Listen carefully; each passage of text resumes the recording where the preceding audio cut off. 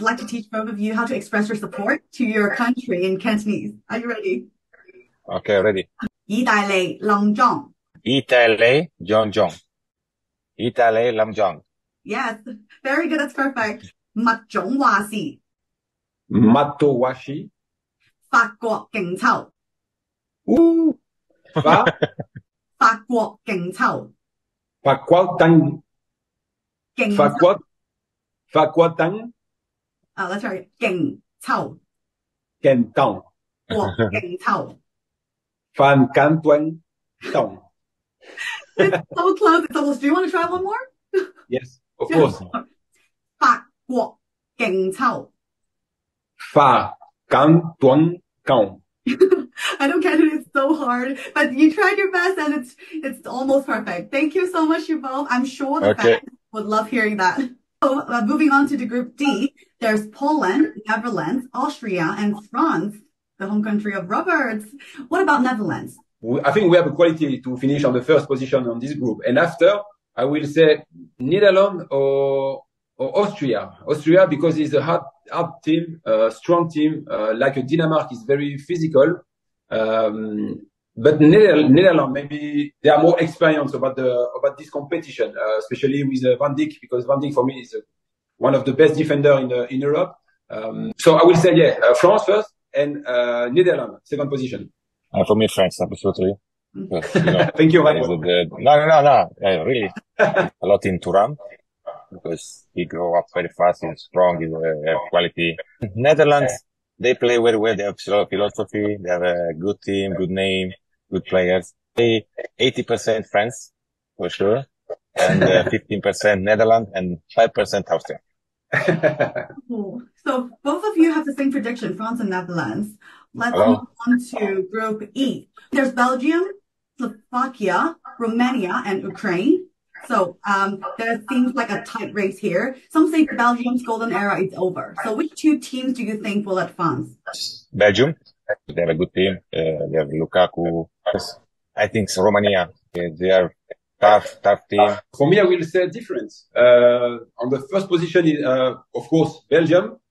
I agree with Marco when he said, and when he talk about players like Lukaku or Kevin De Bruyne, because I think the connection between two players is very good team, strong team. I like Belgium. So for me, it's one of the underdog for the competition. On the second position, I will say Ukraine because they have very good players. I love this team, and especially some young players, because the young players in Ukraine is very good.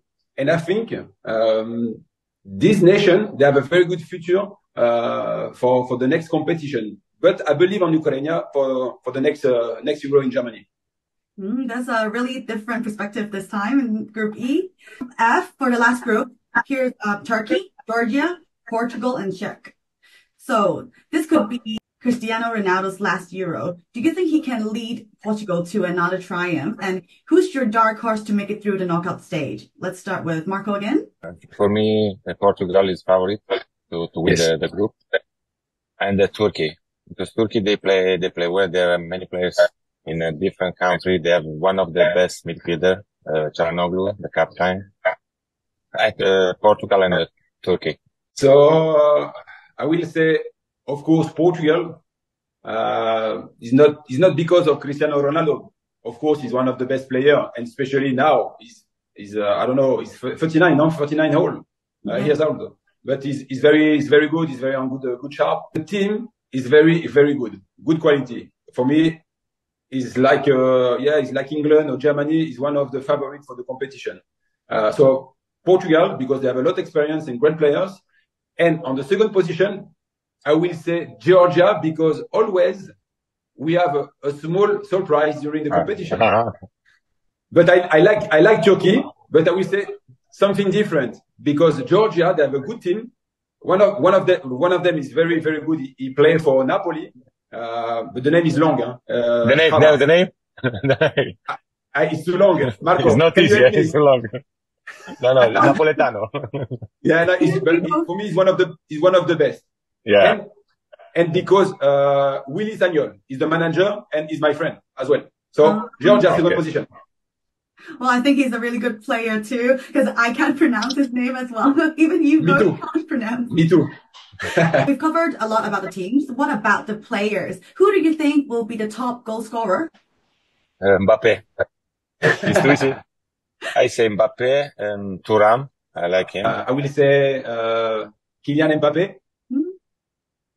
Because this season he's on fire with the PSG. Maybe Harry Kane. So let's wish the team you support has a good result.